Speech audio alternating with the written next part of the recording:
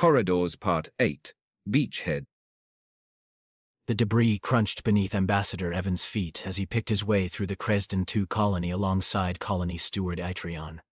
The blue-feathered Onathin gestured to the surroundings with a drooping wing. As you can see, it has been a difficult journey for us. Ambassador Evans nodded in agreement as he surveyed the colony. Dead plant matter, feathered down, dirt, rubble, and debris were strewn haphazardly across the streets. Large branches of tree-like plants impaled residential buildings and complexes, spilling glass shards and shrapnel all over the ground. Power distribution spires lay toppled on top of one another, occasionally flashing with sparks emanating from live wires. Evans shook his head. How did this happen? There was an earthquake about a quarter of a journey ago. The earthquake destroyed a lot of the spires and buildings. Steward Atrion pointed to the remains of a tower-like building. That silo housed a large majority of our food stores. The earthquake destabilized its foundations, and a section of its wall collapsed. They turned to face the small lake that bordered the colony. The earthquake caused the water to rise up and wash over most of the lakefront properties, including the food silo. The water washed away a lot of the grain and caused the rest of it to spoil. Steward Atrion flapped his wings in frustration. The Onathin Parliament had sent some resources to aid in our recovery, but frankly, their response has been insufficient. The austerity measures due to the war, coupled with the First Prelate's order to expand inward towards the galactic core, have really stretched the sovereignty's resources thin. I can see that. Ambassador Evans agreed. Even though the earthquake had happened 4.5 months ago, the colony didn't seem to have recovered at all. He pointed to a large smear on the gravel-strewn lakefront. What was there? Steward Atrion chirped morosely. It was a Drycanal. A small group of them lived in the lake. When the earthquake hit, they tried to prevent the water from washing over the colony. Without them, more than half the colony would have been underwater, instead of just the lakefront properties. We haven't seen any of them since, and don't know if any of them survived. I see. Ambassador Evans sighed. Well, it looks like you have a labor shortage problem. I can certainly get some humanitarian workers to help sort out the damage. That would be greatly appreciated, Ambassador Evans. Steward Atrion cheeped. But our main problem is food.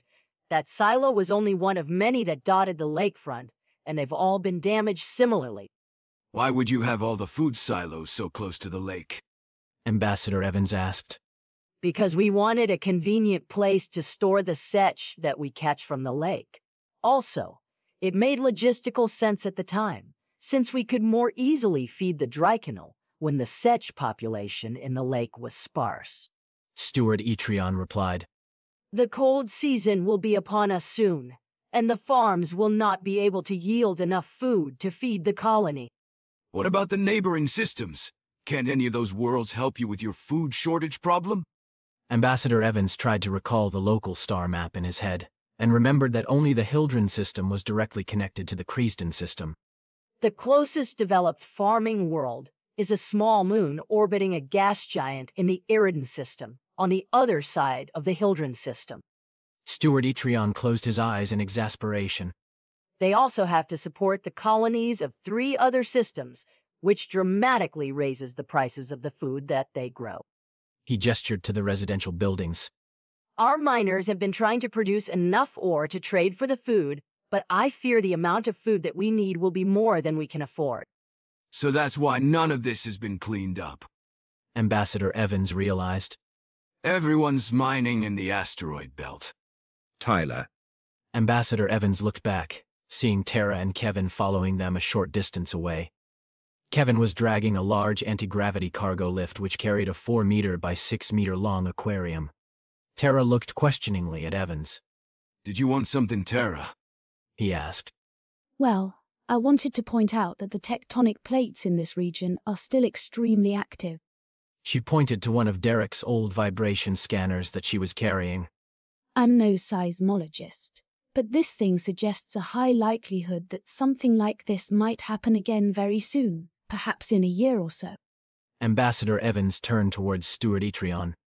Maybe it's best to find another location for the settlement. Perhaps. Steward Itreon cocked his head and nodded at Derek's old device. You can predict earthquakes and monitor seismic activity? Such a thing is possible? Tyler Evans. Ambassador Evans turned around again at the mention of his name. Tara shrugged. Well, I don't know how it works, but yeah, the science is well known and established. She didn't even know why Derek built the thing, to begin with, but at least it was useful in this situation. Then she wondered if the Onathins had any experience with seismology, seeing as they were an avian race. If the majority of their civilization's development was airborne, perhaps they never had to think too much about the ground. Something about that thought tugged at her from the back of her mind. Steward Itreon addressed Ambassador Evans. In any case, we would be willing to trade with Earth for food. The miners tell me that the asteroid belt is rich in lanthanides. Perhaps this is of some use to you? Ambassador Evans remembered from Jeremy's musings aboard the old prototype spaceship that Pathfinder probes required lanthanides for production. Yes, that would be acceptable. How much are you willing to trade? We would gladly give you all of our ore if you could supply enough food to help us survive the incoming cold season. Most of the colony citizens do not have the resources to relocate themselves to another world and must stay here and brave the cold weather. Ambassador Evans shifted uncomfortably. Keep half of your ore yield, Steward Itreon, and use it as a security net. Perhaps use the extra cash to purchase building materials and medical supplies for your citizens. Steward Itreon opened his wings briefly in surprise, revealing a multitude of different colors in the underwing plumage. You would be so generous. You know of our desperate situation and that you could ask for so much more. Ambassador Evans shrugged. It doesn't feel right to profit from the suffering of others. Earth will provide food for the coming winter, and also help rebuild your colony, because it's the right thing to do. The extra ore just helps me convince my government to go ahead with the aid. He turned towards the Nightingale with a flabbergasted Onathin in tow. Tara smiled. This is why Tyler's our ambassador, she thought. Aid ships would work to stabilize a corridor to the Craisden system in the same way that trade ships would, anyway. A small beep caused her to look down at her spare bioscanner. She put Derek's vibration scanner away. Ambassador Tyler Evans. He turned around again at the insistent voice in his head. At first he thought it was Tara calling his name again, but the voice felt like it came from inside his head. He walked to the lakefront, ignoring Tara as she excitedly ran towards him, waving her bioscanner while gesturing at Kevin to catch up. The calm lake waters suddenly rippled and swelled as the head of a forest-green Drakenol rose up from the depths. It waved its whiskers in happiness and joy, emotions which were reflected by the humans, who immediately broke into grins. Ambassador Tyler Evans. It is an honor and pleasure to be in your presence.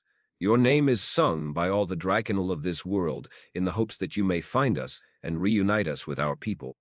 More Drakenol started to congregate and rise to the surface of the water, creating gentle swells that lapped the rocky beach. Tara grinned wider as the beeps from her bioscanner became more numerous and frequent. With each arrival of another Drakenol came a wash of joy and relief. She noticed that tears were streaming down Kevin's eyes. She was surprised to find that her eyes were similarly moist.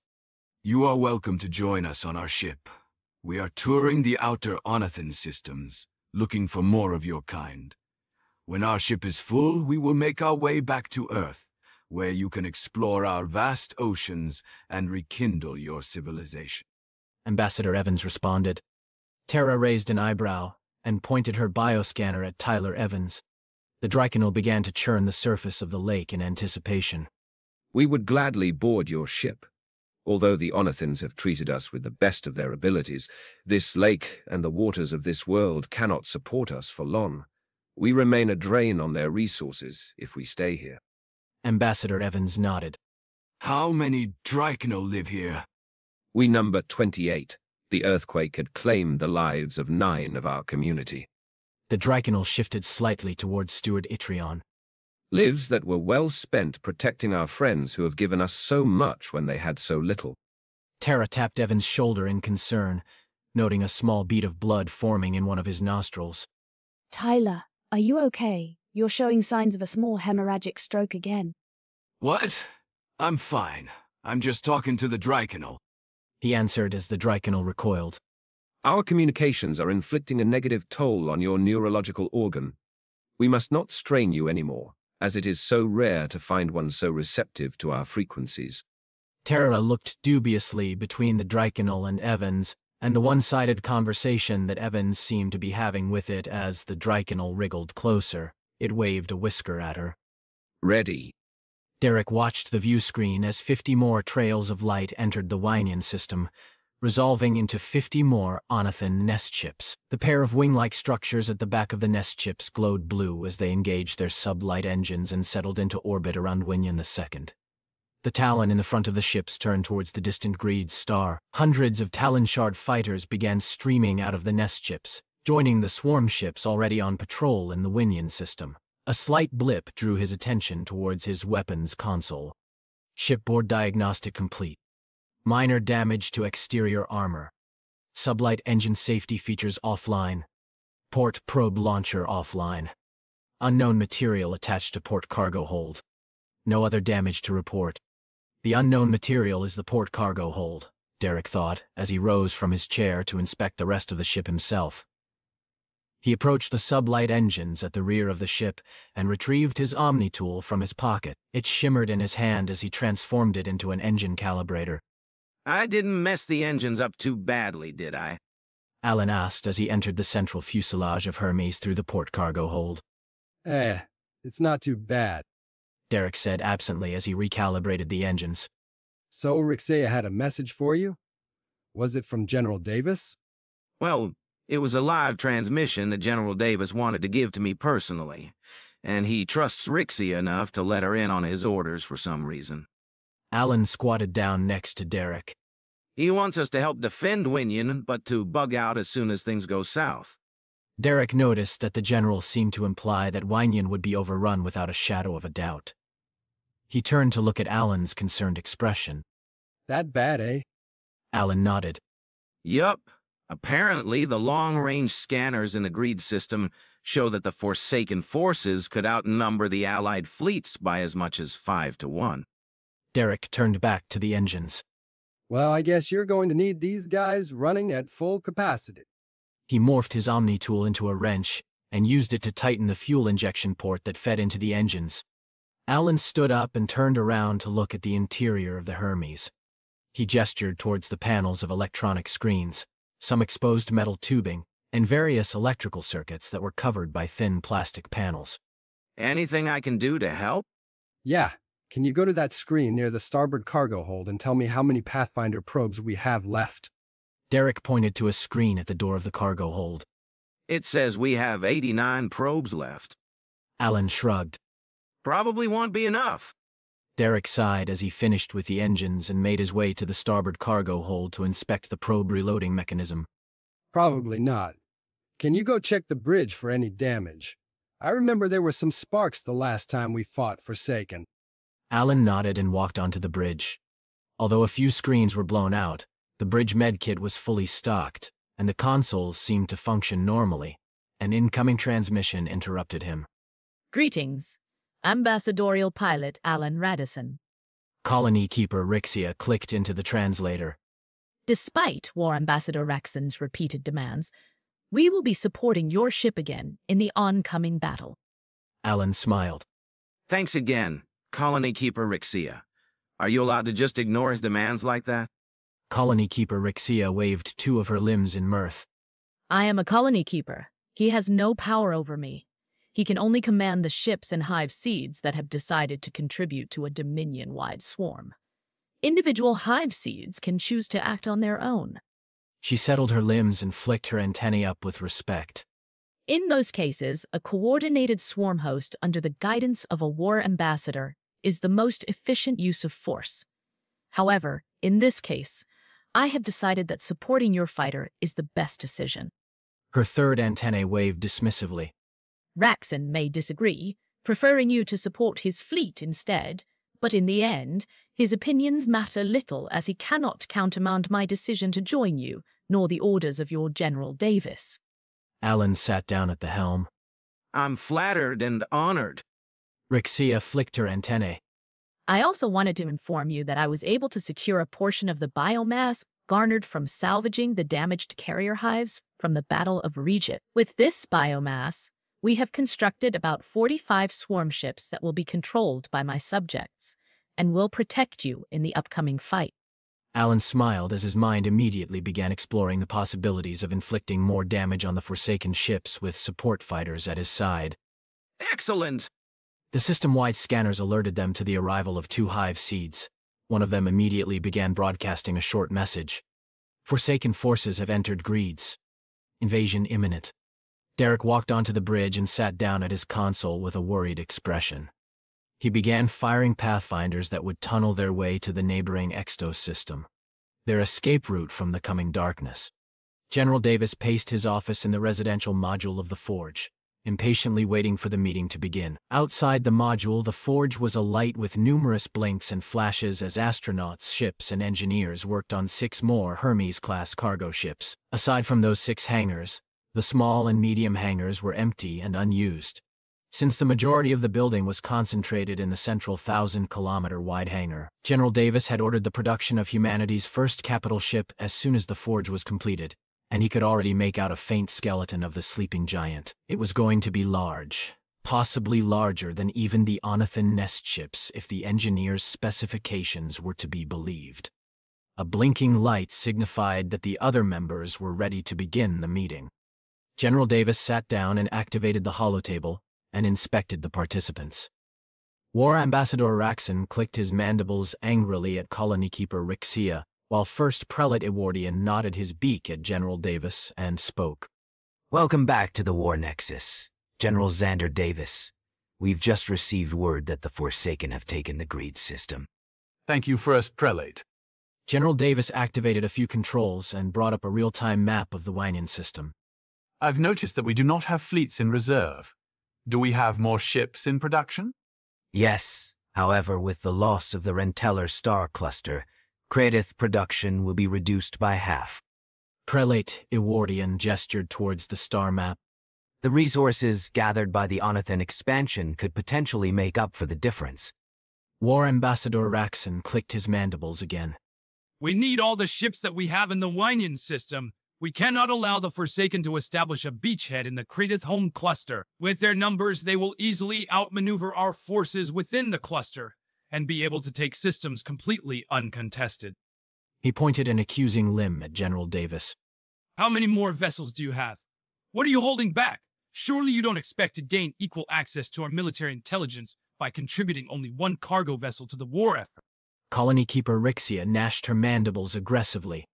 If it were not for that cargo vessel that you so cavalierly disregard, you would have been reduced to a writhing pile of biomass in Regit. Colony Keeper Rixia waved her antennae. Do not think that we cannot see through your desire to incorporate the Hermes into your main fleet. Regardless, General Davis began. I suggest we recall some of the ships to form a reserve force, to slow down the enemy's incursion into the home cluster after the Battle of Winyon concludes. War Ambassador Raxon screeched.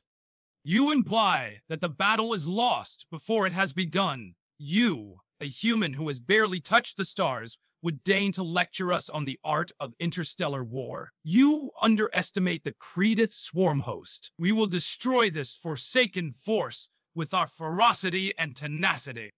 The only thing that I have underestimated is your confidence in your fighting capabilities and fleet tactics. Raxon bristled his spines at the remark as General Davis continued. You forget that we humans were the ones that warned you of the Forsaken plot to strike at Zedran and the home cluster.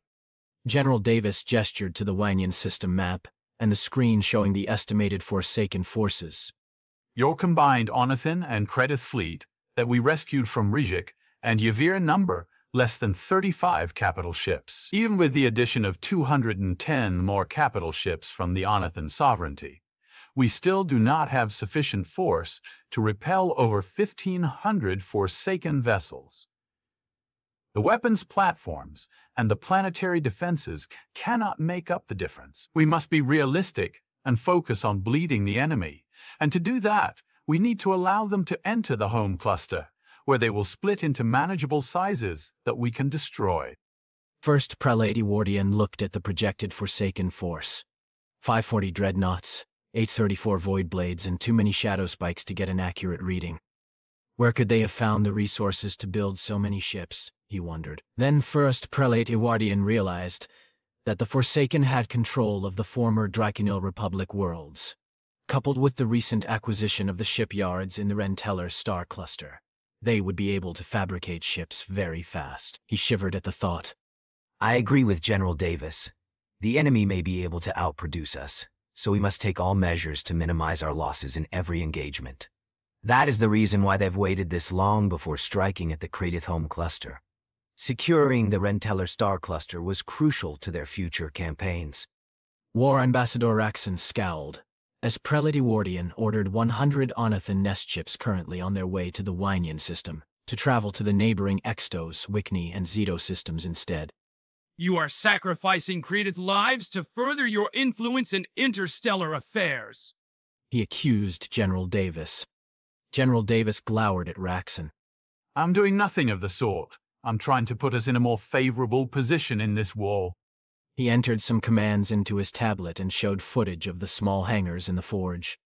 I have ordered the construction of 6 more Hermes-class cargo ships that will evacuate any systems that the Forsaken besiege in the Cradith Home cluster. That should minimize the loss of Cradith lives. An alarm sounded from War Ambassador Raxon's and Colony Keeper Rix's transmissions. The Forsaken have arrived. War Ambassador Raxon disconnected without another word. Colony Keeper Rixia nodded at General Davis. Your subjects have saved the lives of my colony. Know that I will protect them as my own. She cut the transmission. Derek watched the view screen, fingers poised over his console while Alan secured the communications link to Colony Keeper Rix's hive seed. The hive seed hung overhead, a safe distance from the sun, and wreathed in a cloud of swarm ships. The real-time feed from Rix's hive seed showed Derek that War Ambassador Raxon had placed a squadron of about 50 Onathin Predator cruisers behind a lone gas giant, probably to ambush the rear of any approaching vanguard forces. Around 60 Onathin nest ships hung in the skies above the Wynian 2 colony, accompanying 8 orbital photon lances. The 43 carrier hives hid themselves in the shadows of Wynian 2's closer moon, while 243 swarm ships and 450 Talon shards swarmed in the space between the planet and the moons, around a set of 3 Lagrangian point weapons arrays. A trio of hive seeds floated behind the farther moon, their ion cannons trained downwards at the other moon, ready to tear apart any forces that approached from the other side of the closer moon. They were escorted by a squadron of 70 Talon shard fighters and 20 Onathin Predators, and supported by 2 more Lagrangian point weapons arrays. A second squadron of 40 more newly constructed carrier hives hung in the middle between the moons and Wynian 2, intended as bait for the Forsaken. A string of beeps quickly dissolved into a continuous drone as 500 dreadnoughts, 830 void blades, and 1743 Shadow Spike fighters dropped into normal space in the Wynian system, just on the other side of Wynian's soul gas giant. Alan drew in a quick breath. No Vanguard force this time. They decided to drop everyone in at the same time. Derek looked at the screen nervously. Those 50 Predators, they're not going to last very long. His eyes hardened with resolve. We'll just have to do something about that. Firing probes. Go for it. I'm ready, Alan said as he cracked his knuckles. Shadow spikes escorted the void blades as they crossed into the Onathin Predator's firing threshold. The Forsaken ships immediately spotted them and began firing their maroon lasers while the shadow spikes darted toward the Predators. Torrents of white light fired from the Predators cut swaths through the approaching shadow spike horde and destroyed 35 void blades behind them. They began evasive maneuvers to dodge the void blade fire, but the lasers sliced through 13 Predators, sending silver wings spinning wildly into the gas giant's atmosphere. As the shadow spikes closed in on the remaining Predators, their purple plasma pulses were suddenly engulfed by 18 brilliant orbs of white light. The Forsaken and the Onathins were temporarily blinded as the white light released fragments of the Wynian star into the middle of the Shadow Spike fleet. Sunbursts flared with righteous fury as they consumed hundreds of Shadow Spikes and dozens of Void Blades, all caught in place by the gas giant's gravity well. Purple flashes continued to pepper the area as the expanding sunfire tore through the Forsaken ships. The Onathin predators reeled from the sunbursts and managed to extricate themselves from the gas giant before racing towards Wynyan II. Shadow spikes and void blades continued to stream past the gas giant, their black ships gleaming in the fading light of the sunbursts. The void blades fired their lasers again, sweeping down a straggling Onathin predator. Pillars of light arced backward, catching a few void blades and destroying a dozen shadow spike fighters. They're not going to make it, Derek said as he watched the dreadnought armada start to clear the horizon of the gas giant and fire their deadly red pulses at the retreating Onathin predators. We're not going to make it, yelled Alan as he grunted with exertion. Swirls of flame reached upwards from the yellow Wynyan star as it reacted to the Pathfinder's assault on its surface. The ship shuddered violently as a stream of stellar ejecta grazed the side of the Hermes, causing some circuits to explode in the central fuselage. You fired too many probes at once. Sorry.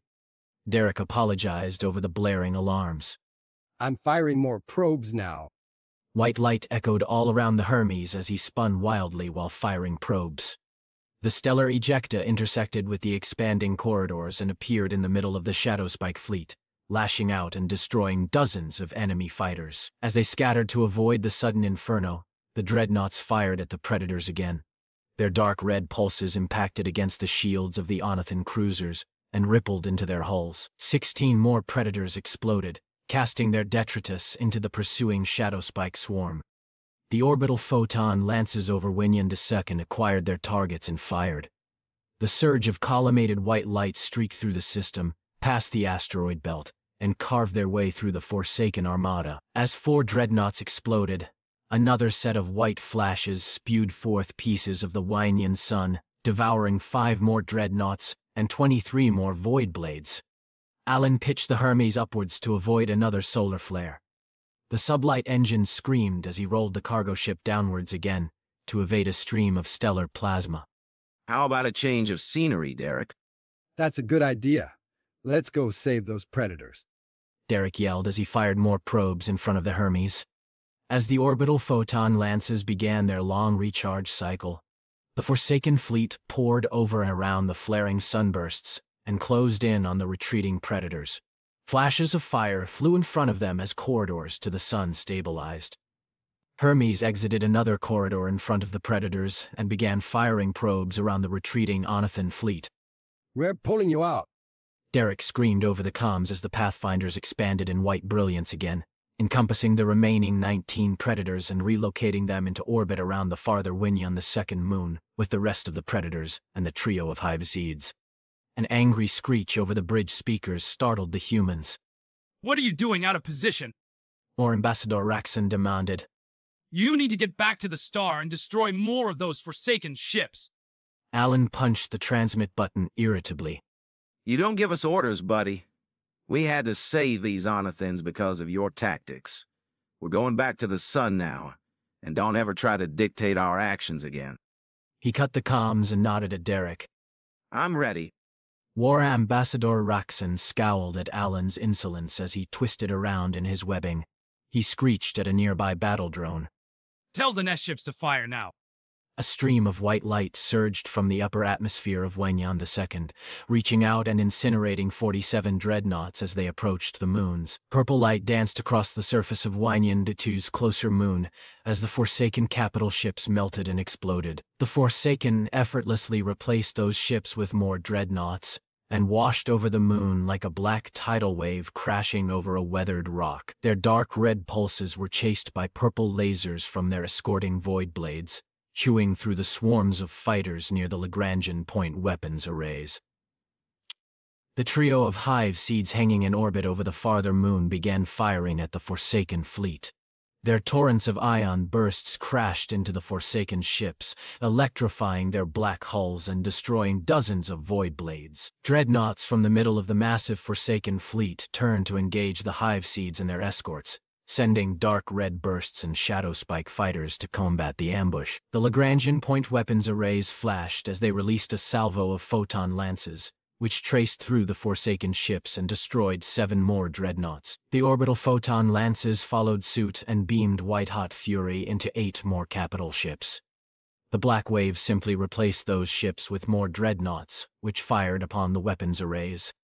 Dark red blasts impacted against the hull of the weapons arrays, sending red electricity arcing through the gun turrets. As several guns exploded, the Forsaken and Onathin fighters engaged each other, firing purple and yellow plasma at any available enemy fighter. The blizzard of fighters and plasma fire around the Lagrangian point weapons arrays decorated the skies of Wanyan II, with flickers of yellow and purple as fighters exploded. The Onathin nest ships in orbit opened fire again at the incoming dreadnoughts and voidblades, this time joined by bursts of plasma emanating from the carrier hives behind the closer moon. As the lead Forsaken ships succumbed to the combined Onathin and Kredith assault, the ones following returned fire.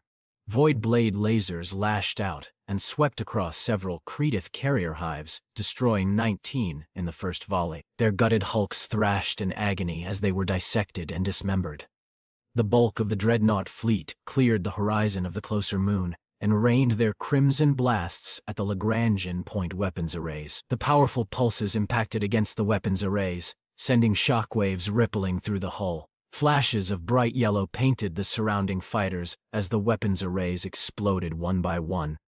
Recall the Hive Seed ambush fleet around the farther moon. We need their support around the planet now. War Ambassador Raxon roared. A nearby battle drone squeaked in fear. The enemy have them cut off. War Ambassador Raxon screeched with shrill fury as he watched the Forsaken fleet flood into the Wanyan moon system, isolating the Hive Seeds and their predator escorts from the planet. He shrieked, "Where are the humans? Why haven't they begun firing yet?" As if in response, a series of white flashes dotted the Forsaken fleet. Stabilizing corridors spilled forth a maelstrom of starbursts, drowning dozens of dreadnoughts and their escorting void blades in flames. Black hulls melted and purple flares flashed as interstellar fuel tanks ignited and weapons systems exploded.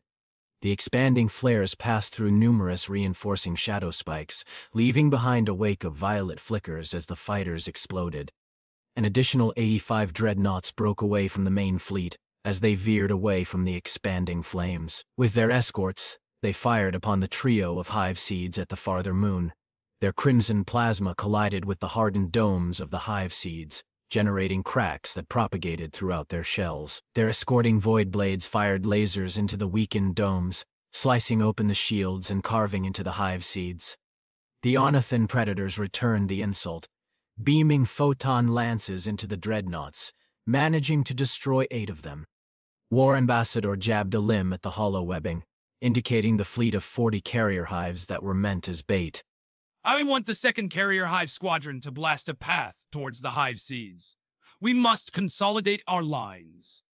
The 40 carrier hives stationed in the middle of the battleground turned and fired upon the Forsaken that had broken off from the main fleet. Their golden plasma pulses raced through the darkness of space and crashed into the sides of the dreadnoughts, causing power surges in their weapons systems. The Lagrangian point weapons arrays at the farther moon fired 10 more lances of white light into the Forsaken fleet, melting through 9 void blades and 1 dreadnought. The Forsaken ships whirled about and answered the assault with a salvo of crimson pulses, furiously blasting apart 21 carrier hives and spraying their innards into space. As they turned to fire again at the Hive Seeds, several flashes of light enwreathed the black ships with vines of dazzling flames. War Ambassador Raxon maneuvered his carrier hive fleet from behind the small moon and into the hurricane of fighters that swarmed around the destroyed trio of weapons arrays. As the orbital photon lances fired another barrage of light past his ships, the hollow webbing detailed the explosion of 6 more dreadnoughts and 3 escorting void blades. Fire at this sector, he ordered, gesturing towards the farther moon. We need to consolidate our forces. He watched in confused satisfaction as a quarter of the visible Forsaken fleet suddenly engaged their interstellar engines and headed out of the system. His glee was short-lived as he watched numerous dark ships quickly replace those that left. His thorax dehydrated when he realized that through all the destruction wrought upon the Forsaken fleet, more ships continued to pour in from behind the closer moon. Every destroyed dreadnought or voidblade was effortlessly replaced by 2 more. The sunbursts cast by Hermes were the only things preventing their fleet from being overwhelmed instantly. Talon shards and swarm ships exploded as shadow spike numbers increased exponentially as dreadnoughts continually crossed into the battleground. A brilliant blue explosion flashed in the distance as a hive seed succumbed to the combined dreadnought and voidblade fire. Millions of Kretith bodies were ejected from the force of the detonation, writhing as they suffocated in the vacuum of space. The remnants of Raxon's carrier hive fleet finally settled into high orbit above Winyan II, and were immediately attacked by hundreds of Shadow Spike fighters. A nearby carrier hive exploded, its shockwaves and debris impacted against Raxon's flagship, showering him with sparks and cries of anguish. The planetary ion cannons streamed rivers of ion bursts upwards and decimated the Shadow Spike fighters. The Onathin nest ships fired again and destroyed 53 more dreadnoughts with their powerful photon lances. The purple flares were overpowered by another string of white flashes that disgorged several flame tongues of stellar ejecta, which swallowed several dozen void blades. The dreadnought fleet began bombarding the planet, their dark red pulses sending deadly shockwaves rippling through the atmosphere as they impacted against the planetary shield. The Onathin nest ships' air shields withstood the shockwaves, but several Kretith carrier hives began to disintegrate from the force of the explosions.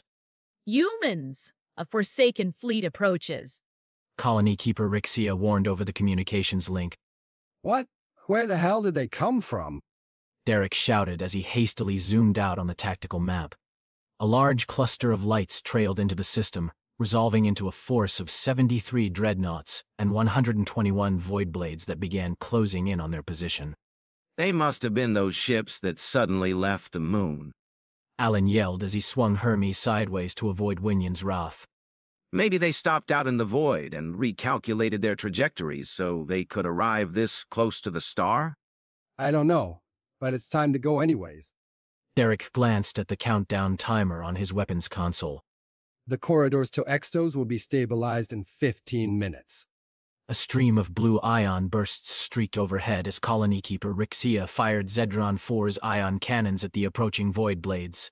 The ion bursts collided with the sleek black crescent-shaped ships, causing blue electricity to arc throughout the hull. Purple light flared as 8 void blades exploded. The dreadnoughts began to fire their dark red plasma at the hive seed, creating spiderwebs of cracks in the hardened dome. Rixia, retreat to the fallback point and wait for the corridors to Extos to stabilize.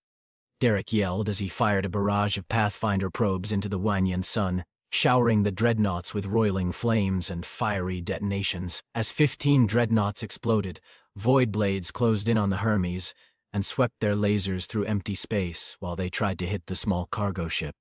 I will not leave you behind. Adjust your trajectory to intercept with my hive seed, and we will retreat together. Colony Keeper Rixia insisted.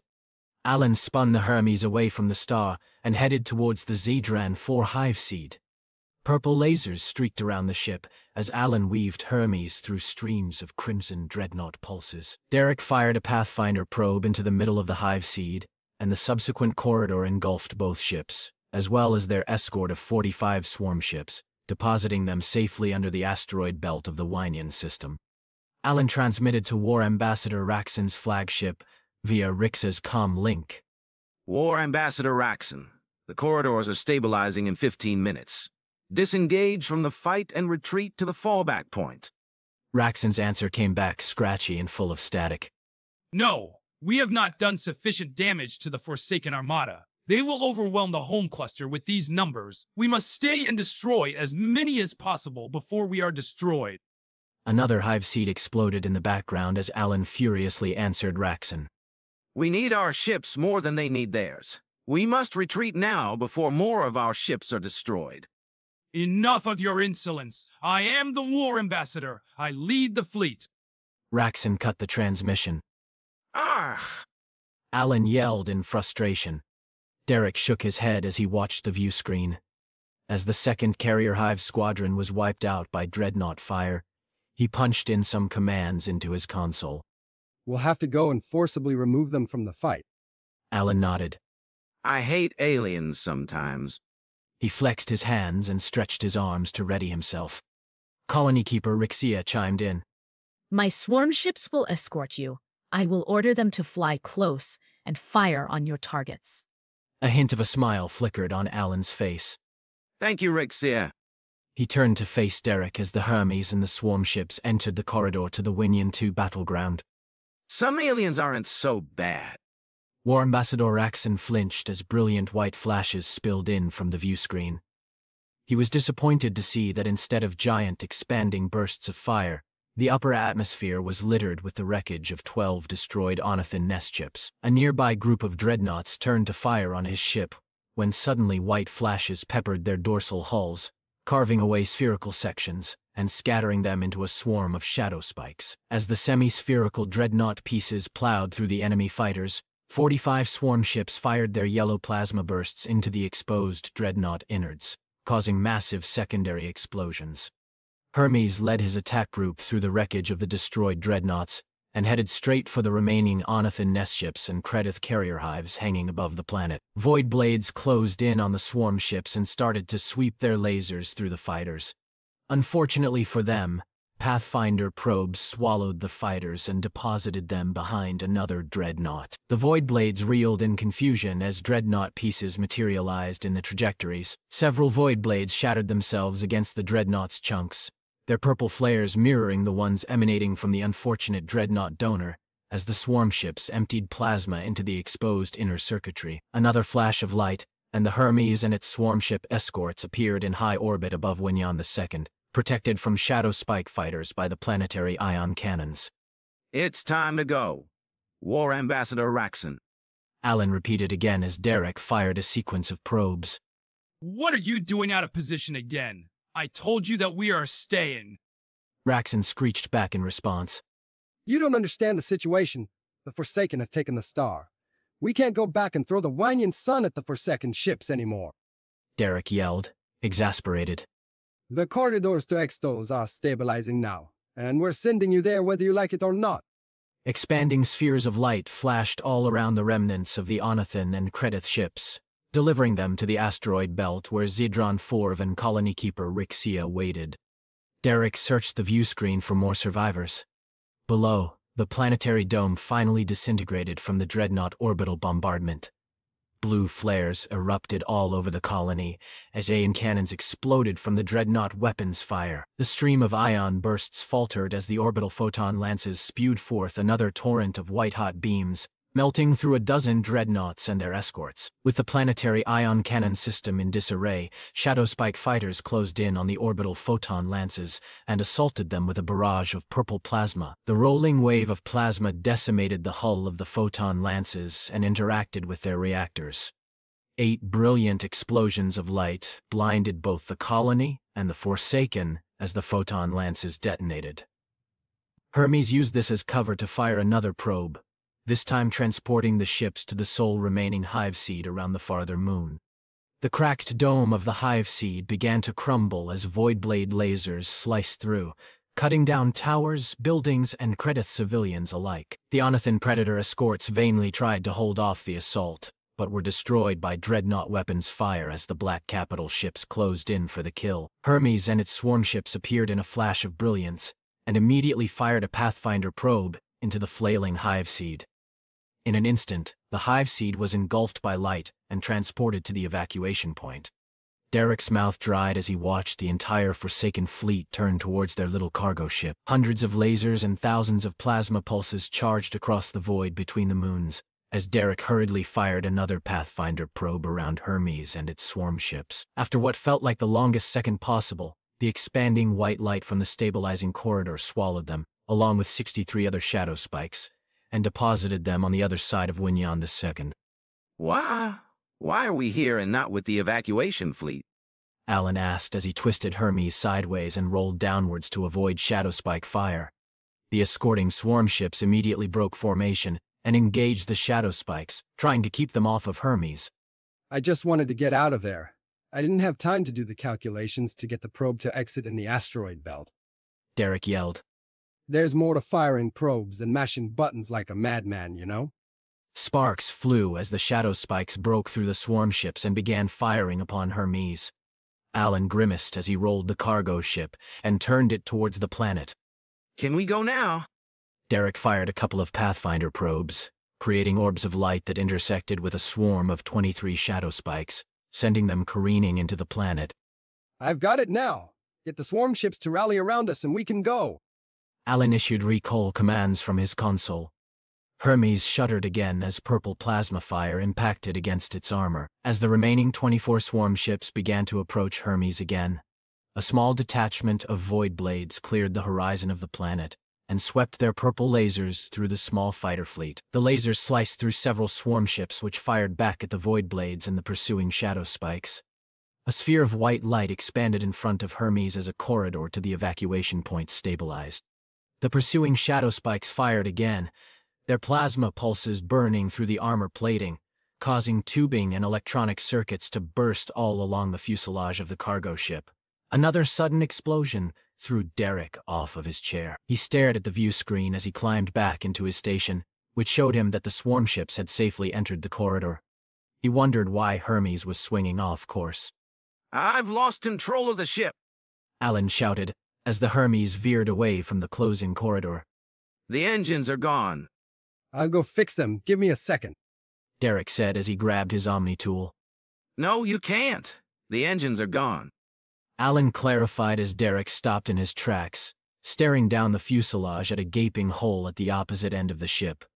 A security bulkhead had swung down when the ship detected the hull breach, preventing the atmosphere from venting out. Thank you, Council safety regulations, Derek thought as he climbed back into his seat.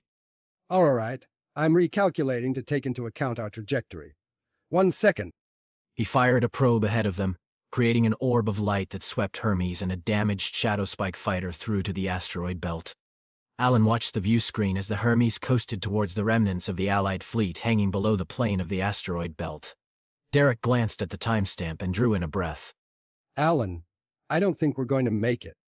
Alan twisted around in his chair. What do you mean? He asked fearfully. I'm sorry, Derek replied. I must have miscalculated somewhere. The Allied fleet grew larger and larger as the Hermes drifted closer.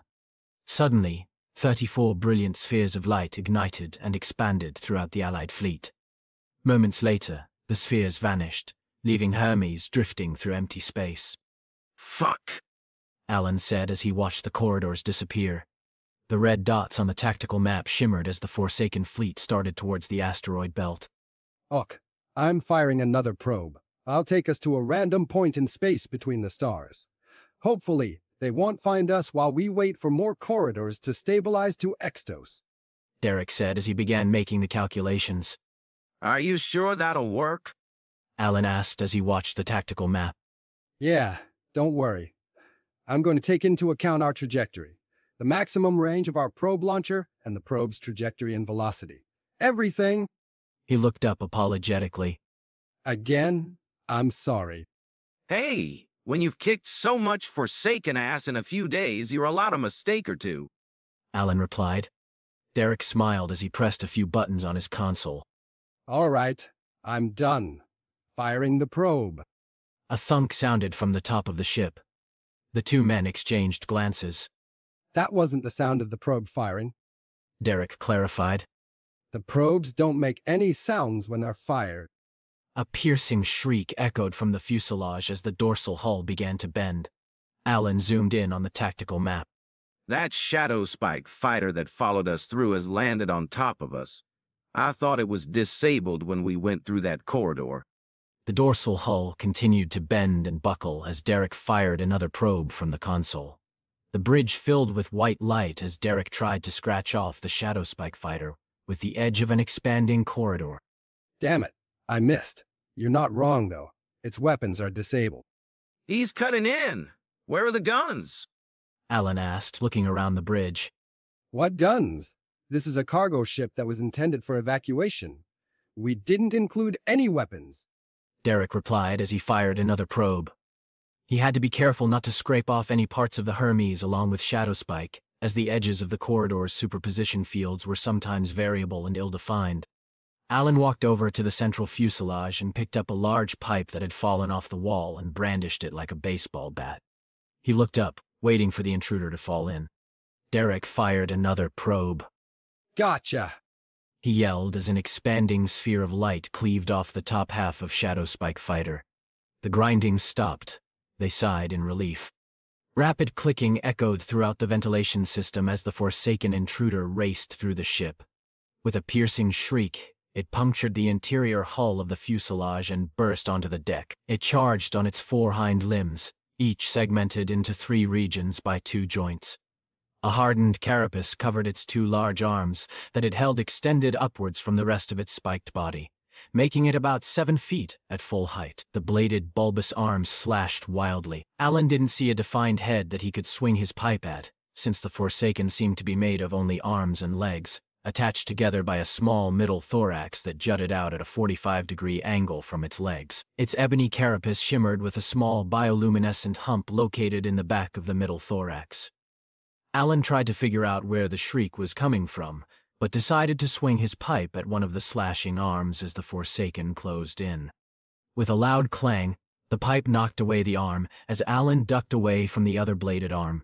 A prominent spike extended from the middle thorax, which the Forsaken pilot tried to stab Alan with by lunging forward with its hind legs. Alan managed to dodge the spike and dove around the Forsaken to the other end of the fuselage, away from Derek. As he recovered from the shock, Derek noticed that the arm that Alan had hit with his pipe seemed to move sluggishly compared to the other arm. He quickly pulled out Terra's bioscanner and confirmed his suspicions. The electrical readings indicated that there seemed to be a neural cluster of some sort in each arm, in addition to the bioluminescent hump in the middle back of the thorax. It's got 3 brains! Derek yelled as he grabbed his Omni-tool and ran to help Alan, who was swinging his pipe while backing up, keeping the arms at bay. Those bumps on the arms are brains. Barely audible over the shriek of the Forsaken, Alan screamed. Great! How about a little help? He twisted to the side as one of the arms stabbed at him, nearly impaling him against the bulkheads. Alan viciously swung downwards, striking the bulbous section of the arm. A satisfying crunch sounded as the carapace dented inwards from the pipe. Black fluid started leaking out of the dented arm as it fell lifelessly out of the hole it made in the interior hull plating. Alan's satisfaction was short-lived as the other arm slashed sideways, slicing open his left shoulder as he tried to get out of the way. He screamed and fell backward against the fuselage wall, dropping his pipe. The other arm reared up, ready to strike again. A flash of white light caused the monster to flinch as the Hermes entered the corridor, and was swept into the void between stars. The Forsaken pilot suddenly shrieked in pain and flailed its remaining arm wildly, allowing Alan to stagger away from the back of the fuselage and towards the bridge. Derek had cut open the plastic panels in the fuselage, torn out some of the circuitry and wrapped the wires around a metal pipe, and pierced the Forsaken's bioluminescent bulge with the pipe, electrocuting the neural cluster. As it charred and blackened from the electricity, the Forsaken reached back and wrenched the pipe out of its thorax, tossing it furiously aside. It staggered with surprising speed towards the humans and swung its arm, hitting Alan in the ribs and sending him flying onto the bridge. He crashed against the helm and collapsed in a heap. Derek stumbled backward as he tried to avoid the arm. The hump on the Forsaken's remaining arm seemed to glow as it lunged forwards again, slashing feverishly. Derek dove away from the Forsaken pilot and threw a nearby metal panel at its arm. The pilot lunged forward again, brushing aside the metal panel, and struck Derek against the wall of the bridge. Winded, Derek could only watch as the Forsaken arm struck again.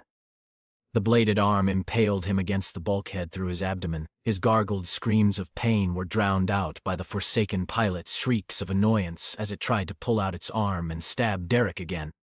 Through the haze of agony, Derek saw an opportunity. He sputtered blood, decorating the black arm with his red blood. He stared defiantly at the Forsaken pilot. Let me help you with that. Grunting with pain and exertion, Derek grabbed the Forsaken pilot's bladed arm with his left hand and pulled himself closer, passing the arm deeper into his body. His right hand fished out his Omni-tool, which shimmered as he morphed it into a serrated dagger, and stabbed it into the Forsaken's last neural cluster. The atomically edged blade plunged into the carapace of the armbrain with a satisfying squitch. The pilot thrashed wildly, filling the air with shrieks of pain as Derek continued to slice through the neural cluster with the dagger. Slowly, the Forsaken pilot slowed in its thrashing as it died. Derek groaned weakly as both he and the dead Forsaken pilot sunk to the floor. He rolled his head sideways to look at Alan's body. Alan, wake up. Alan stirred but couldn't seem to move. He watched Derek as he lay on the ground, gasping for breath while bleeding from his shoulder. Derek groggily looked up at his weapons console. He groaned as he reached up and managed to press a button labeled R. Derek sighed and dropped his arm, his vision fading. Automatic emergency recall sequence initiated. Calculating. Warning. Projected path to Earth will enter void space. Enter manual override. No override detected. Firing probe 1. ETA. 4 days, 18 hours. A white light engulfed a broken Hermes, casting them off into the void.